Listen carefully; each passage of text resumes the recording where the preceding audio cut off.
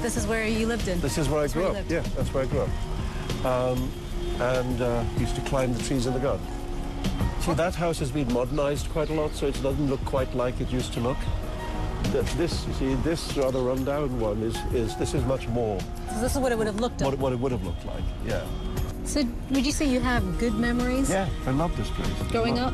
Yeah, I loved growing up here, and I was absolutely furious with my parents when they sold the house. Actually, I'm still angry. How old were you when they sold it? 16 or 17. Really? I was at school in England. Yeah. And it had never occurred to me that I wouldn't come back and live here.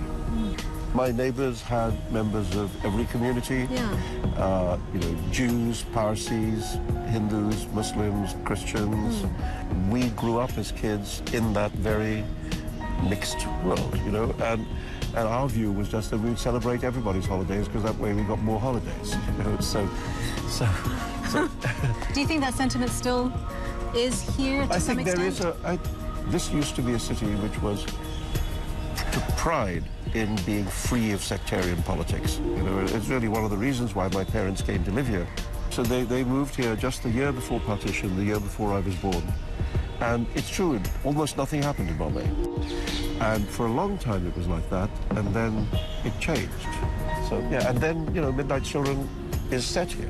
You know, the fictionalized version of this space is where certainly all the childhood, I mean, a lot of the novel, rather more of the novel than of the film, has to do with childhood, you know, because it's called Midnight Children. They're children for a long time. Innocence and the loss of. Yeah, a lot of the story is about Salim when he's 9, 10, 11, 12 years old, you know, and all of that takes place around here.